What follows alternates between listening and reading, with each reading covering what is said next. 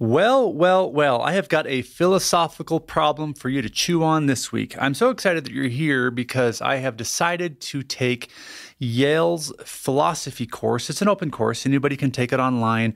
And the past week, I have completed the introductory lecture along with all of the reading materials. And I want to just expose you to one of the critical ideas that this course is going to be covering. And I just found this so fascinating and so exciting. It's called the runaway trolley problem. Now, if you're a student of philosophy, you've probably heard of this before. It's related to moral decision making. What are morals? What is good? What is bad? What is just? What is unjust? And so on. Stick around and listen to this full episode because this one is going to melt your mind. All right, let's jump into it. Welcome to this week's episode of the Read Well podcast. My name is Eddie Hood, and I'm your host, where I believe it's more important to read well than to be well read. So grab your favorite book, open up your notes, and let's get ready to learn something fascinating. Before we get into the runaway trolley problem, I want to take a minute and just explain some of the reading I've been doing this week. As you know, if you listened to last week's episode, I finished up a book called Essentialism by Greg McKeown. It is a book I do recommend. It's short. It reads pretty quickly. That's not the point, though. Take your time with it and really take some notes and try to apply some of the ideas from that book in your personal life.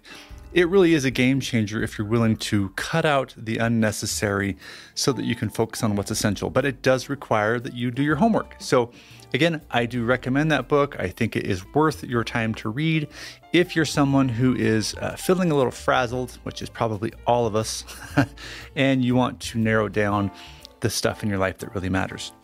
So I finished that book, and I also did all of the reading this week for the introductory lecture of the Yale's philosophy course, and it was some fantastic reading. To let you in on what happened, now I cover this in detail on my YouTube channel, so if you want to watch the entire experience of the course, I'll be releasing one video a week there. Just go to YouTube and you can search for the Read Well podcast. You should find me there, and you can go ahead and subscribe and follow along with all of that madness. Anyway, there were two primary texts this week that I had to read, or that I got to read. The first was it was only 5 pages long, but it was essentially the introduction to one of the textbooks, and the chapter was titled "What is Philosophy?" written by Simon Blackburn, and he covers several ideas about the enormity of philosophy and what it's trying to accomplish, from answering the unanswerable ideas about faith and morality and justice. And those very concepts are what make philosophy worth the fight, right? Because you're trying to have conversations about things that truly matter. You know, most of the time, the conversations I have on a daily basis are kind of unnecessary. I mean, I'm talking about where to fill up for gas in my car, and I'm talking about what we're going to eat for lunch and what show we're going to watch tonight. All those conversations are really surface level and just day-to-day boring. So philosophy allows you to get into the meat of life. That is really what this first reading was about. But the thing I wanted to share with you that I found most fascinating was he gave an example of a person who goes out into the world and sees the world a particular way. Now, how does he or she view that world? Well, he or she views that world through a lens. We all have a lens that we're looking through in order to make distinctions, make clarifications, and more importantly, to rationalize about what's happening to us. And that lens comes from the way we were brought up, it comes from genetics, it comes from our current belief systems, it comes from all sorts of different things. Now here's the trick, the part that will really mess you up, is you don't realize that you're looking through a lens. You're just living your life. And philosophy's job is to look at the lens. A lot of people think philosophy's job is to look at the worldview, what things mean. Really what philosophy is doing is saying, hey, are you aware you're looking through a lens? And are you also aware that there are different kinds of lenses out there that allow you to see things in a more unique, potentially a more fascinating, potentially a more intriguing way? Let's really question the lens. So that was the main idea from the first text that I wanted to share with you, and I loved that idea. Now, I also got to read a book called Predictably Irrational. We didn't cover the entire book, just a specific chapter from it. This is a book written by Dan Ariely, a phenomenal contemporary thinker. And the chapter we were tasked to read with in the course was on procrastination. Why do we procrastinate as human beings? Now, stick around. I haven't gotten to the runaway trolley problem yet. That's coming, and that's going to be the best part of this episode. But I want you to hear this part from the reading because I think you'll walk away with something useful here as well.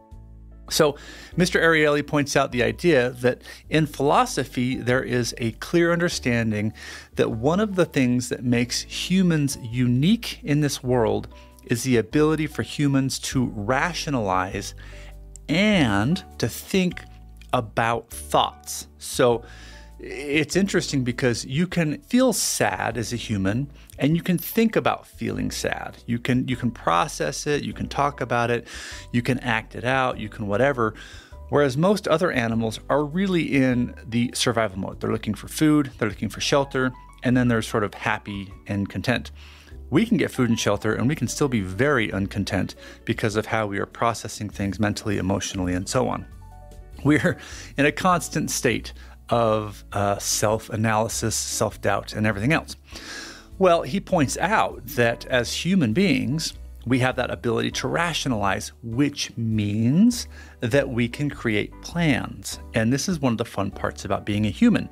You get to create a plan for your future, for your business, for your family, for your weight loss system you want to incorporate, for the books you want to read, for the education you want to have, and so on. You get to create plans. That's the first part, but the more interesting question is, why in the hell do we not follow our own plans? He points this out in a very succinct way that we don't do what we say we're going to do. So why is that? And this is what we call procrastination. Why do we put off things that we know are good for us, things that we're excited about? Why do we put off the work? He gives several examples why, and I would encourage you to go out and buy this book, Predictably Irrational by Dan Ariely, and check it out. But I will give you a few ideas here as to how you can approach your own procrastination. The first idea he gives us is to accept that we are procrastinators. A lot of us feel like we have to look ourselves in the mirror and say, I'm good enough, I'm smart enough, and doggone it, people like me. Or we have to just, pretend like we're not procrastinators and just go out and bust our butts. He says that the sooner you sort of accept your procrastination and you learn to work with it, the happier you're going to be and the better your work is going to be, which is somewhat relieving. He also points out that if you really are serious about something, you need to make what he calls a pre-commitment. So it's not enough to decide to lose weight or to read Martin Heidegger's Being and Time or whatever big challenge you want to tackle this year. You need instead to make a pre-commitment and to do that socially. We don't like to let our social circles in on the fact that we're insignificant. We don't want people to know that we're slow or that we fail or whatever. So the moment you tell your friends and family, here's what I'm doing, here's why it's important, and this is what I'm going to do it by, you create that pre-commitment. And now, not only are you obligated to do it, but you're sort of wired since the cavewoman days of life, mental way of thinking kicks in, and you have to be competitive, you have to keep up, you have to really make it happen. And it's just a really powerful way to get yourself to do the thing you don't always want to do. So this was the second form of reading that we had to do for the week. And these were just, they were light readings because it was the introductory lesson. And it was fascinating, super fun to read. It took maybe 2 hours to get through all of the reading. And then I watched the lecture. Now here is where we're going to get to the runaway trolley problem. Hey everyone, I want to take just a quick second in the middle of this podcast to tell you about highlightish.com. Think of highlighting a book, but add ISH at the end. Highlightish.com is the tool that I use to make better book notes and to organize my writing. It's where I go to capture my favorite passages, annotate them, and then to turn that research into essays, blog posts, or research papers. If you're someone that wants to get more out of the books that you love and you want to turn that into great output, go to highlightish.com today. Thanks for listening, and let's get back to the show. Okay, prepare to have your mind really messed with. The runaway trolley problem, it's a philosophical problem posed by a contemporary philosopher named Philip Foot. It's a British philosopher, and it really is sort of digging into the idea of moral decision making. What is right versus what is wrong? And the concept we're playing with here is that negative actions carry a different weight than positive actions, even though the outcome might be similar. So let's get started. Okay, I want you to imagine with me, if you can, you're at a train station and trolleys are coming back and forth on the tracks. Well, at the train station, there is a group of 5 people waiting at the platform. And down the line is a trolley coming, and it is unable to stop. It is, the brakes aren't working or whatever, and it is just coming full speed. Well, on its current course, it is going to slam into these 5 passengers and kill them all. And that is, of course, a terrible thing. However, there is a switch that can be pulled that will change the track. It will set the trolley on course into a different track.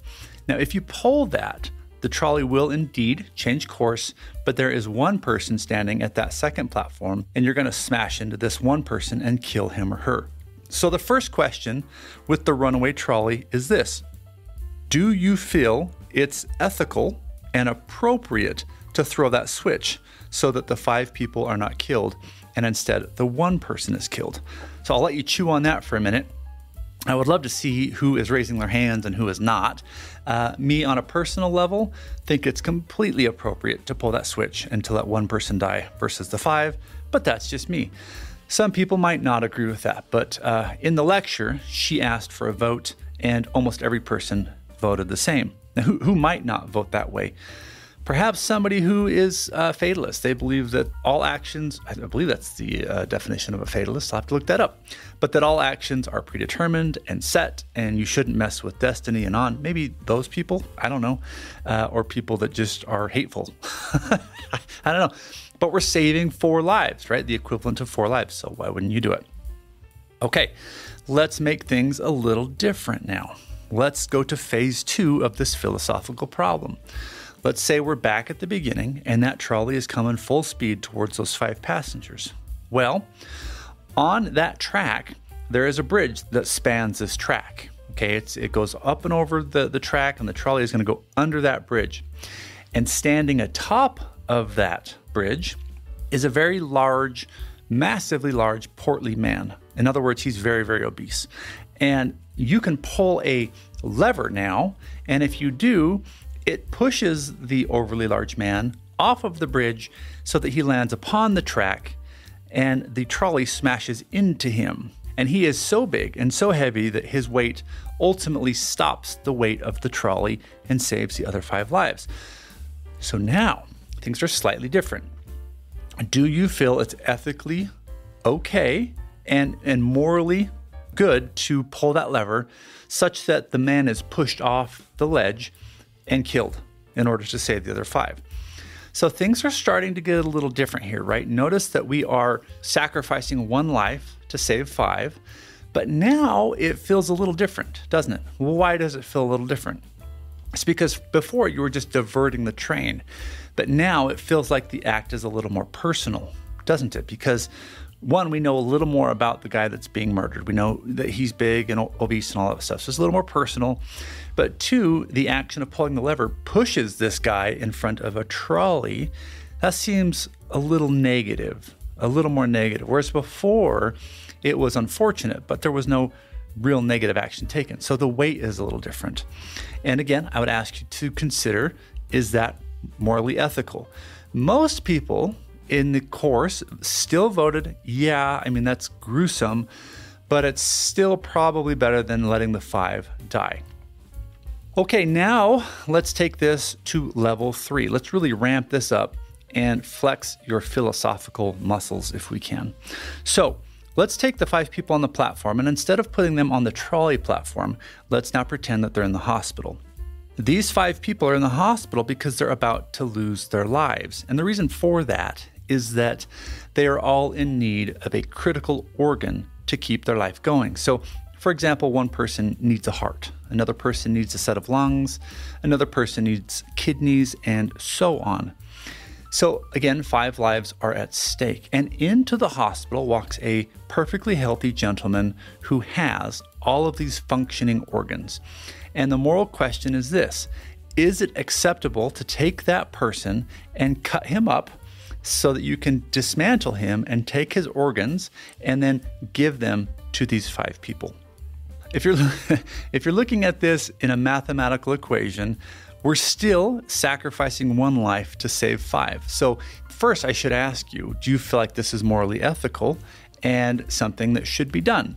Now, when the lecturer asked this, I believe her name's Tamar Gendler. She's a super genius lady, fantastic lecturer. I highly suggest you take this course and watch these lectures. They're very intriguing. But she points out the fact that very few people in the audience are now voting that this should happen. For whatever reason, they feel that this is no longer morally ethical. We should not just take a guy and chop him up to save 5 other lives. But looking at it mathematically, we're still benefiting 5 lives and only losing 1. So why is it that in one situation you felt completely justified in doing it, and in the final situation you're going, whoa, hold on a minute, this seems wrong? That is philosophy. That is why philosophy is so much fun, because when you think you know something, when you think you have something figured out and you are rock solid on it and you are spitting, foaming at the mouth, ready to fight to defend that idea, you're online yelling at people, telling them they're wrong and they're stupid and that you have all of the research and everything, philosophy helps you realize that maybe you're not right. Maybe what you held so dear, in fact, actually isn't correct. I have created a little notebook for me to take notes on this course, and I found it very helpful to buy some stickers to put on the outside of this notebook, one to personalize it, but also for it to have more of an emotional connection for me. And I went on to Redbubble. I love getting, there's no sponsor at all. I just love Redbubble, but you can pretty much get stickers for anything. So I went there and typed in philosophy stickers and found a whole bunch. And my favorite one says, it's got the word philosophy on it. And then below that, it says, all your questions answered, right? And that's crossed out. So all your questions answered, that statement is crossed out. And below that in red pen, it says, all your answers questioned. And that is in fact what philosophy does. It takes a person who thinks they know everything and then makes them begin to question everything they think they know and go, well, hold on a minute. And you become a more grounded, a more civil, a more open-minded person because you're not so strung up on thinking you have everything figured out, because there are a lot of ideas out there and some of them are quite fascinating. Hey, if you found this episode helpful, I would love for you to do me just a quick favor. I know it's a lot and you're super busy, but it would really mean a lot if you could go to Apple Podcasts and leave me a rating. That's one of the ways that a podcast can really get some traction under it. The more ratings we get, the more Apple Podcasts will promote that podcast and the more people will see it. It's really kind of a challenging thing to get an audience built up for a podcast. So I'm going to be here every week doing these episodes. I hope you're finding them helpful. I really do love you guys. It means a lot to me to have a reading community who cares about books and thinking and armchair philosophy and just having a good time becoming a lifelong learner. But again, if the content is helping you, just head on over to Apple Podcasts, search for the Read Well podcast, or you can do this on your phone if you're listening to me on the phone right now. And just go to the show's page itself, and then there's a little place where you can click on the stars, 1, 2, 3, 4, or yay, 5 stars, and then just write a little thing about how the show is affecting your life. Hey, thanks for listening, and until next week, happy learning and keep on reading. If you'd like to take your reading to the next level, then head on over to our website at thereadwellpodcast.com. There you can get access to my weekly newsletter as well as up-to-date show information. Also, don't forget that I learned software development on the side just so that I could build a program to help us make better book notes as we read. If you're interested, go to highlightish.com. Think of highlighting a book, but add ish, I-S-H, at the end. Highlightish.com. Thanks for listening, everyone, and we'll see you on the next show.